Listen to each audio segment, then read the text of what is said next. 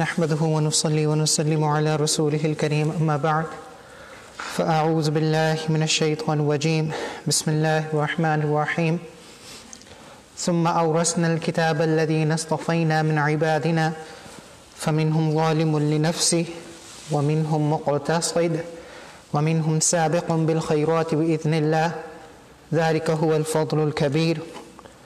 بارك الله لي ولكم في القرآن العظيم ونفعني وإياكم بالآيات والذكر الحكيم. أستغفر الله لي ولكم ولسائر المؤمنين واستغفروه إنه هو الغفور الرحيم. سبحانك لا علم لنا إلا ما علمتنا إنك أنت العليم الحكيم. رب اشرح لي صدري ويسر لي أمري واحلل عقدة من لساني يفقه قولي. رب يسر ولا تعسر وتمم بالخير وبك نستعين يا فتاح يا فتاح يا فتاح. صدق الله العظيم وصدق رسوله النبي الكريم الأمين. Assalamu alaikum wa rahmatullahi wa barakatuh. My dear brothers and sisters in Islam, one of the most beautiful traditions that summarizes for us the philosophy of our religion when it comes to doing good deeds is a narration mentioned in the Sunan of At-Tirmidhi, reported by Abu Huraira radiyallahu ta'ala anhu, in which he said that Prophet sallallahu alaihi wasallam said, "Badiru bil a'mali sab'a," hasten and rush to do good deeds. Hasten and rush to do good deeds before 7 things might befall on you. Badiru bil a'mal, hasten and rush, do not delay any good deed. If a thought comes to pray, if a thought comes to fast, if a thought comes to give charity, if you have any inclination to do any kind of good deed, do not delay, or else something might happen to come between you and that good deed. And then Prophet ﷺ mentioned 7 things. He mentioned 7 things in this hadith, 5 of which occurs to every single one of us in our life, one of which is a catastrophe of a global nature, and one of which is the end of time. So Prophet ﷺ said, "Badiru bil a'mali sab'a," rush and hasten to do good deeds before one of these 7 things might befall on you. So what are those 7 things? Number 1, he said, "Hal tantaziruna illa faqran munsiya." Are you waiting to become so poor that you are not able to do anything except to earn your money?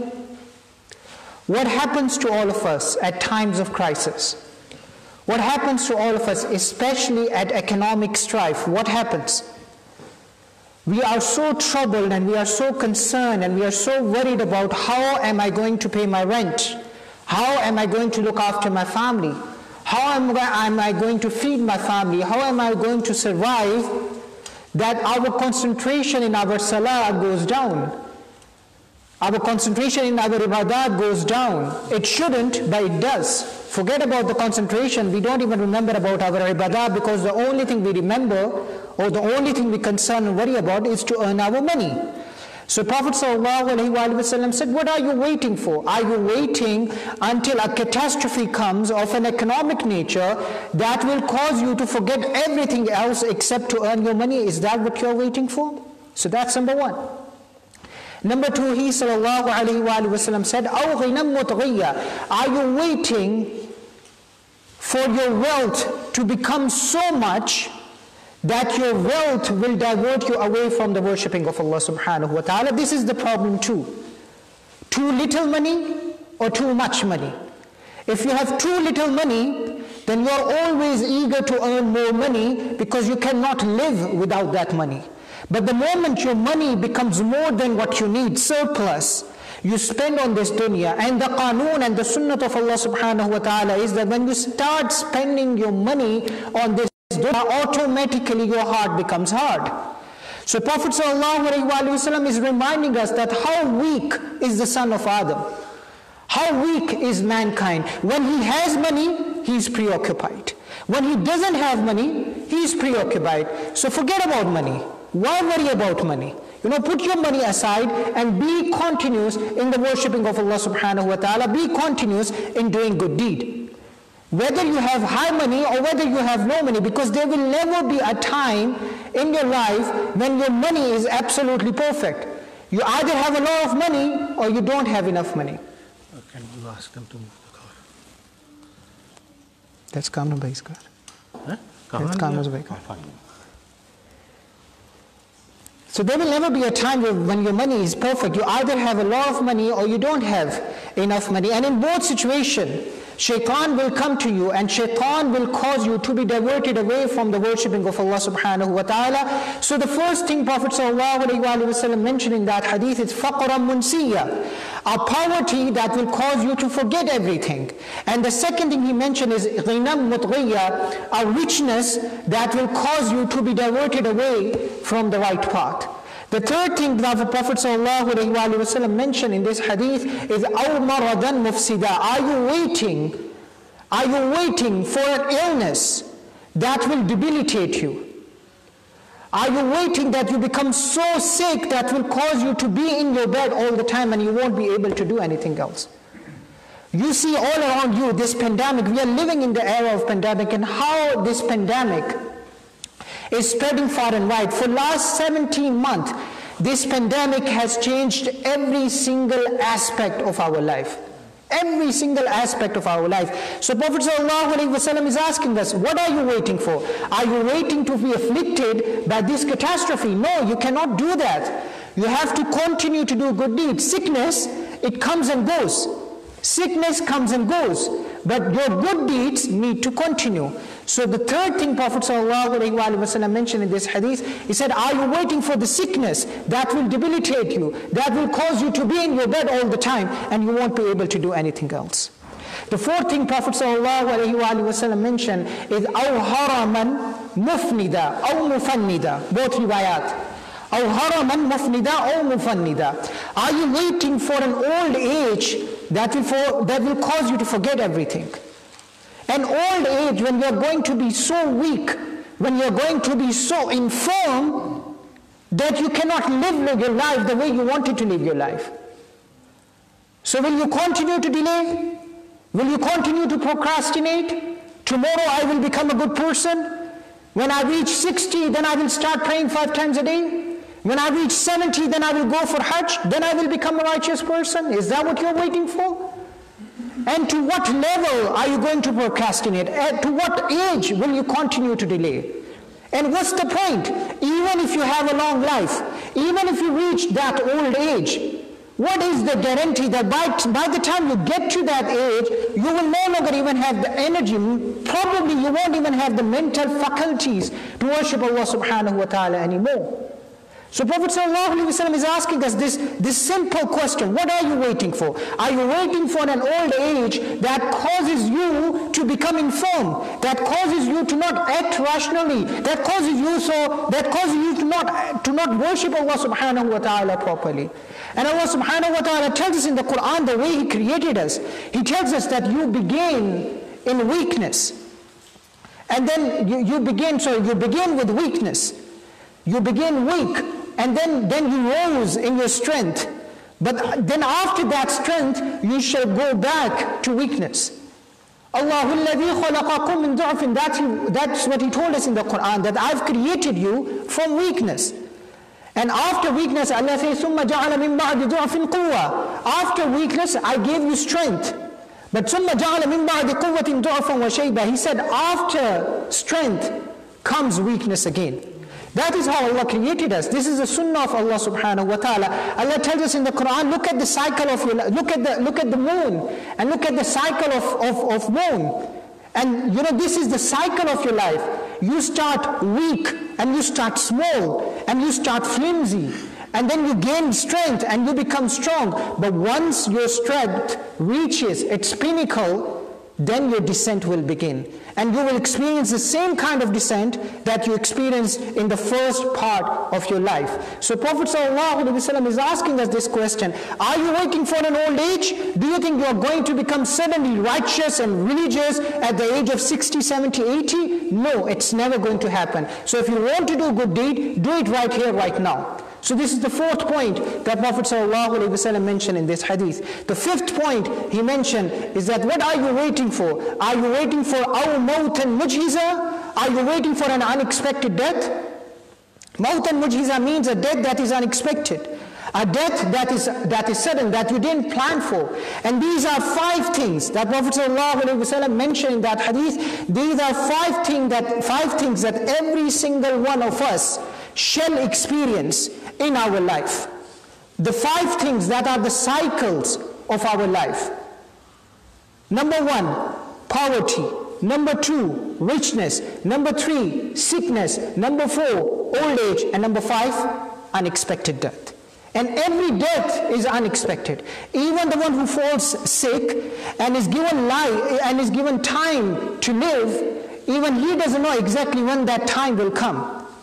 But in particular, unexpected death in this hadith is a reference to those who were not even willing or prepared, and they had no idea that that time is going to come so soon. You know, when you are young, when you are in your teens, you know, when you are in your early 20s or early 30s, you don't think you are ever going to die. And subhanAllah, every single day we receive a phone call or we receive the news that so and so passed away.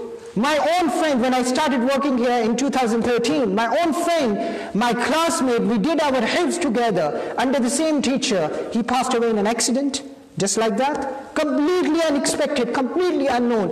A young man, it happens just like that.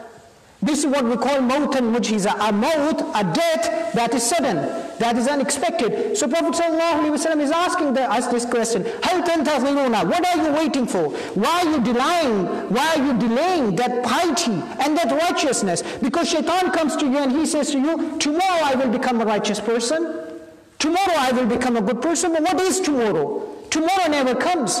It never comes. So Prophet ﷺ is reminding us this 5th thing in this hadith, that are you waiting for a sudden death? Because you can never ever be prepared for that sudden death.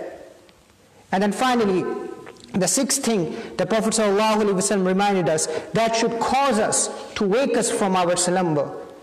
He said, are you waiting for Abid Dajjal? Are you waiting for Dajjal? فَشَرُ غَائِبٍ يُنْتَظَرُ. And this is the most terrifying thing that you can wait for. You think when a global catastrophe comes, then you will wake up? It will be too late by then. You think when the Dajjal comes, then you're going to become righteous? Then you're going to become religious? Then you're going to become pious? SubhanAllah. He said, فَشَرُّ غَائِبٍ يُنْتَظَرُ. This is the worst thing that you can wait for. So the 6th thing he's asked, the 6th thing he mentioned in the hadith, he said, are you waiting for ad-Dajjal? فَشَرُّ غَائِبٍ يُنْتَظَرُ. And then finally, the 7th thing Prophet ﷺ mentioned, he said, Avis-sa'a, are you waiting for the day of judgment?